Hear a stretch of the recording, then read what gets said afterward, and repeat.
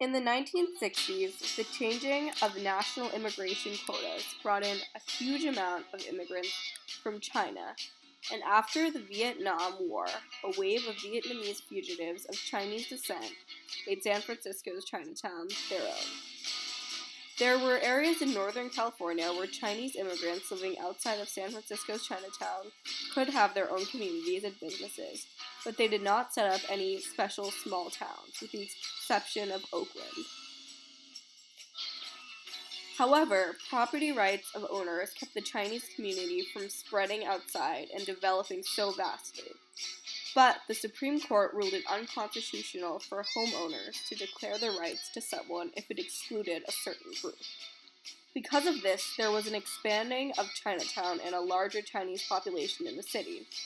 During this time, there was also some white flight, which changed the demographics of San Francisco. Now some suburbs became the home to Asian immigrants.